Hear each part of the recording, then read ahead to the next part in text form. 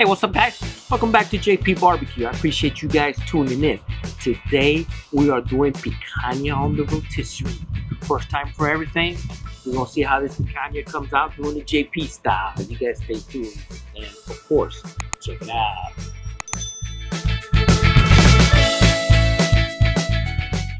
So I ordered this meat from this company called Grand Western Steaks. They're a company located here in Florida. And what came in this box is not one, but two USDA prime picanhas. And these bad boys, I have been waiting for them to thaw out because they look absolutely marvelous. And I am going to do them on the Weber rotisserie. So here's what we're going to do. We're going to cut this picanha roughly 3 fingers thick. And I know what you're thinking right now. You're seeing me cut this meat against the grain and you're thinking I'm messing up. But what you don't know is that we're going to put this on the skewer. Anytime you put picanha on the skewer, you want to make that first cut against the grain. That way when you put it on the skewer and you start cutting it off the skewer, it will also be cutting against the grain.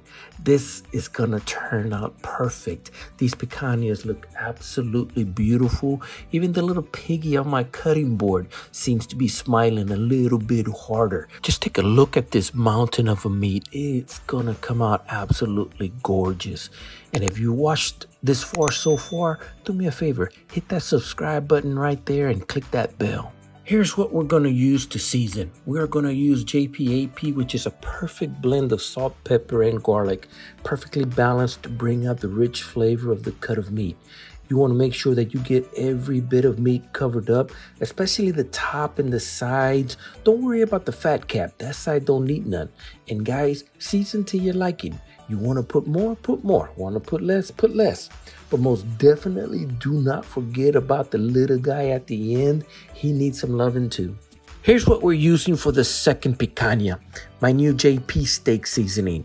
What makes this rub so great is that it has a hint of coffee in it. In fact, it is the 3rd ingredient on the list, so it's up there as far as a main ingredient.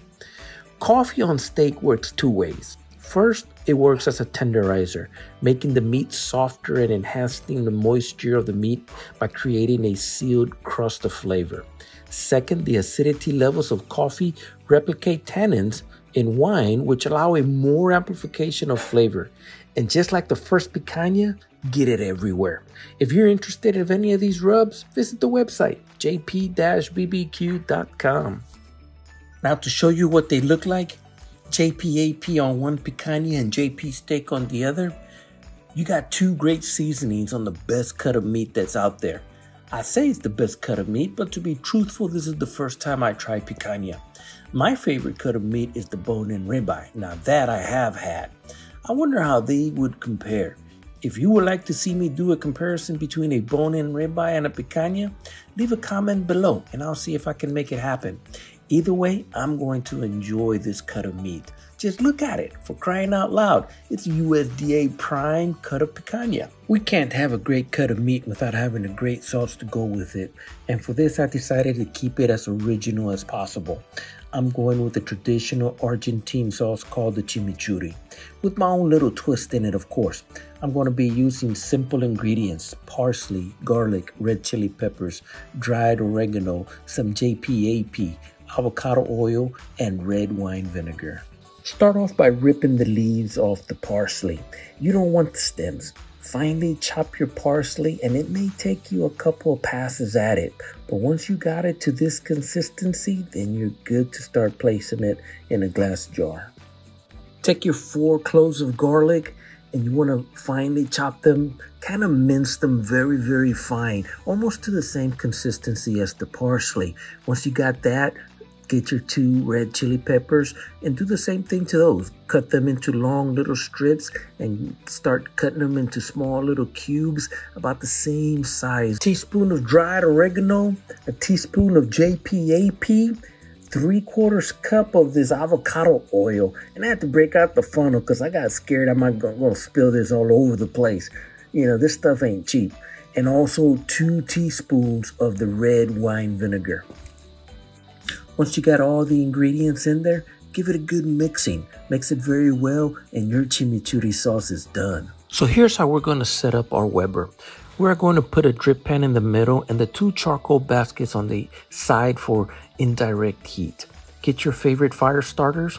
I'm using these Fire and Flavor 100% biomass fire starters. And at this time, I'm setting them in the bottom of the basket. Now, there's no better way to light them. You can put them inside of the basket. You can put them outside of the basket. I've actually done them both ways. It's up to you how you want to light them. Now, I am using B&B lump charcoal.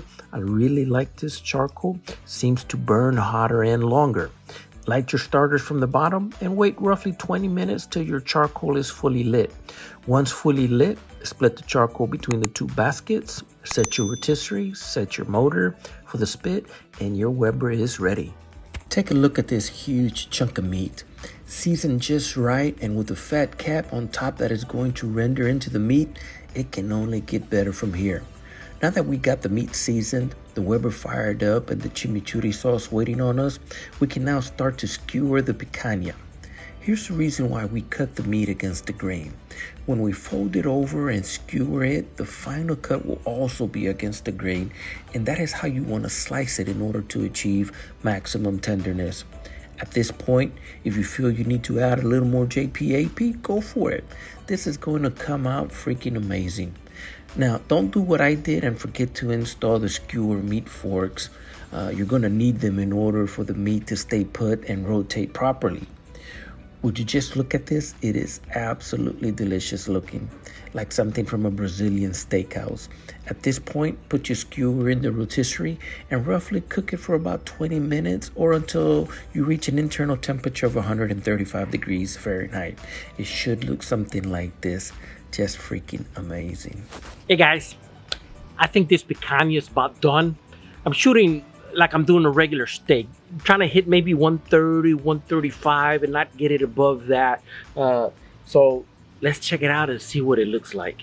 And this thing is super hot. Look at that. Beautiful cut of meat. Let's see if I can take a little bit off of here and just give it a little sampling. Oh yeah, all the way down. Still plenty of red on the inside. Looks good, guys. Looks really, really good. Here we go. Let me cut some more off.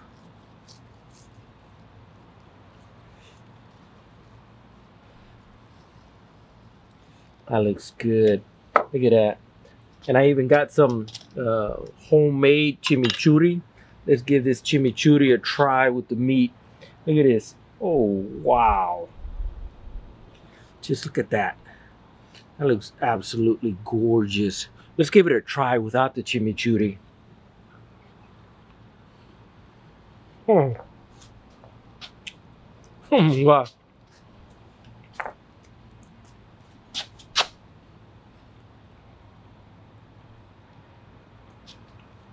That is so freaking awesome. That is the best piece of meat I've ever eaten. I got this cut of meat from Grand Western Steaks, and they were running a special, and I think the coupon code was just add fire or something like that. But I'm gonna put a link down below so you guys can go check them out. And these are picanha cut, and it's a USDA prime. It's not Wagyu, but it's damn good. I'm gonna try a little bit of this chimichurri on this cut of meat. Make this homemade chimichurri. Look at this. Just look at that. Doesn't that look good? Oh my gosh. Let's put that on this cut of meat. Here we go, guys.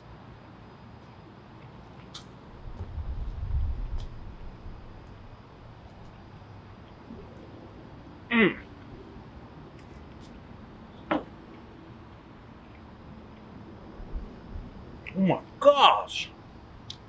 That is super, super good. Heck, I don't think I need any chimichurri, but the chimichurri just takes it to the whole other level. Oh my gosh. Guys, I've just about done every kind of rotisserie on here. I've done the bust and butt. I've done some chicken, and now I did some picanha. This rotisserie kit, oh my gosh, it's wonderful to have because it's so versatile with different types of meat that you can cook with it. If you have a Weber kettle and you don't have one of these, you don't know what you're missing, guys. This thing is a fantastic piece of equipment. It's so good. And this meat from Grand Western Steaks, oh my god, tender, just tender. Oh, eat some more. Oh my god. But really, really good. I'm gonna get this back in there. That way it stays nice and warm. Hope I don't overcook it. But it is really, really good, guys. Oh my gosh. Let me get some more of this chimichurri on here on this piece. Look at that. That looks so good.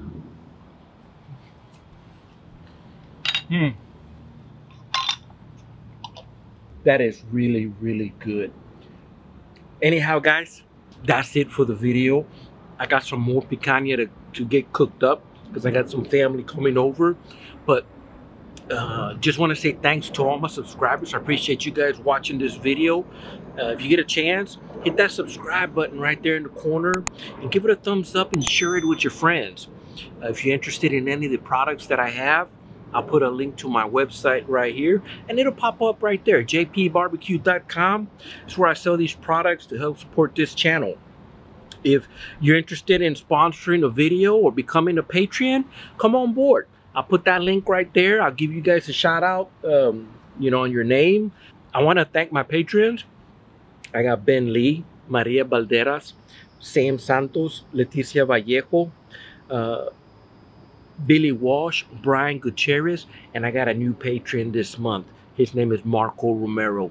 I appreciate you coming on board, Marco Romero, and helping support the channel. But besides that, guys, I want to say thanks again.